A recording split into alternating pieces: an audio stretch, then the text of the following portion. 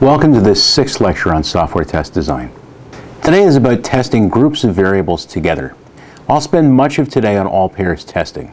This is a very useful approach and it deserves its time. But all pairs has gotten a little too popular. I've heard too many claims for too much. It's gotten too fashionable. So the last third of this lecture will raise some of the complexities that are hard for mechanical approaches like all pairs to grapple with. I'll hint at some of the alternatives. Today's readings are all about all pairs testing. If you get time, make sure you look at Microsoft's picked tool. So far we've looked at only one variable on this dialog, the page width variable, but there are others, and the program uses them together to control the display. I test simple failures on their own when I start testing a program because I want to get the program past its simple failures before I start running more complex, more expensive tests that are way harder to troubleshoot. Also, when I focus my testing on a single variable, I can look a lot more closely at the program's error handling with that variable. But once I trust the program's basics, I want to test variables together because programs use variables together. And there are bugs that you can't find if you test variables in isolation. One variable often limits what you can do with another variable. For example, imagine a savings account.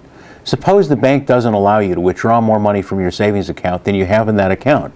It's probably by design, but it's two variables: how much you have, how much you want to withdraw. What if the bank's software has a bug that blocks you from making withdrawals even when you do have money in the account? Maybe because you made a withdrawal from some other account. You won't find those kinds of interactions unless you're testing variables together. The problem underlying testing variables together, underlying combination testing, is that the number of possible combination tests is huge. We looked at this in the Foundations course in the section on the impossibility of complete testing.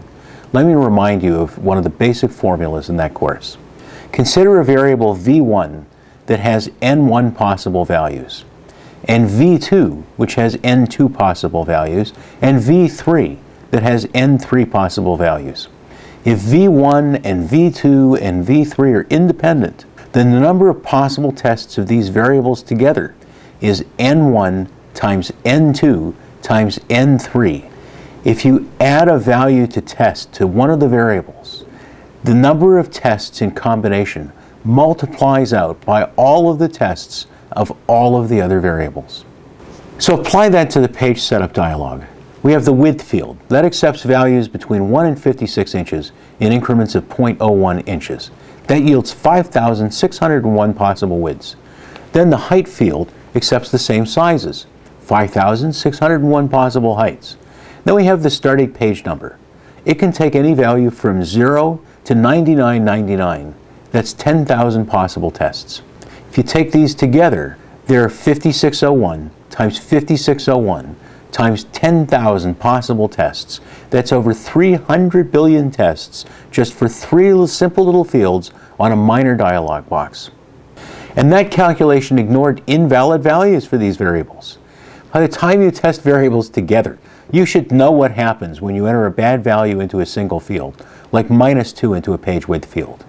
The first reason to skip invalid values is that it is wildly expensive to add input filter tests. Because when you add another choice, you multiply that by all the combinations of all the other variables. The second reason to skip invalid values is that you probably won't complete the tests. You can't really test an invalid value of one variable with some other value of another variable and expect the program to finish it. What's going to happen is that the program is going to see the first invalid value, stop the test. The rest of the test either doesn't get run or it doesn't get run in the way that you planned it. So you're going to learn less than you expected. Now that's not always true. Sometimes with some programs it is interesting to combine invalid inputs. But I pick those tests carefully when I know I have that opportunity. I design those tests one at a time, entirely separately from the testing strategy I use for testing combinations of valid values for those variables. Here's a diagram of the possible page widths and page heights. All of the values from 1 inch by 1 inch to 56 by 56, they're all possible. With independent variables, I'm most likely to test at the combined boundaries. That means the corners of the graph. When you combine three variables, you get a cube. Again, if the variables are independent, I'm most likely to test at the corners. So I'll test the biggest page width with the biggest page height with the biggest starting page number. That's at one corner. And I'll test with the biggest page width with the biggest page height with the smallest starting page number. That's at another corner. This is simple boundary testing, just like we looked at in the last lecture. Actually, it's simpler than the last lecture because we're ignoring all the potential invalid inputs. This slide shows the 8 corners on a combination chart. On a combination chart, every column is for one variable. Every row is for a separate test. Every test sets a value for every variable. So for example, test 3 combines a page width of 1 with a page height of 56 with a starting page number of 1. Notice that you're only testing 2 values for each variable here, the upper bound and the lower bound. This is common in combination testing. You want to use the smallest set of values for each variable that you can get away with, because every extra value that you add multiplies by all of the combinations of all the other tests. 8 tests isn't very many, but I'm using a simple example to make it easy for you to understand 3 different but related coverage criteria. The coverage criterion that I'm showing on this slide is called all singles. You achieve all singles test coverage when your tests cover every value of every variable. In the page setup dialog, you're testing 2 values for each variable, the upper bound and the lower bound. You can achieve all singles with only 2 tests. The first test includes the lower bound for both variables.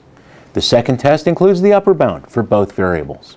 All the lower bounds are covered, all the upper bounds are covered. That's all singles. To achieve all pairs coverage, you have to test every possible pair of values. It's not enough to cover all the individual values on their own. That's all singles.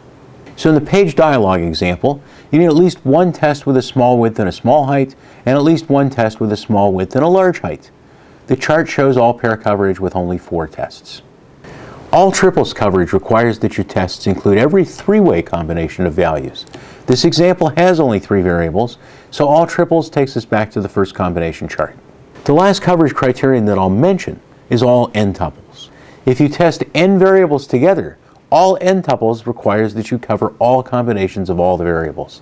Here there are only 3 variables, so all triples and all n-tuples mean the same thing.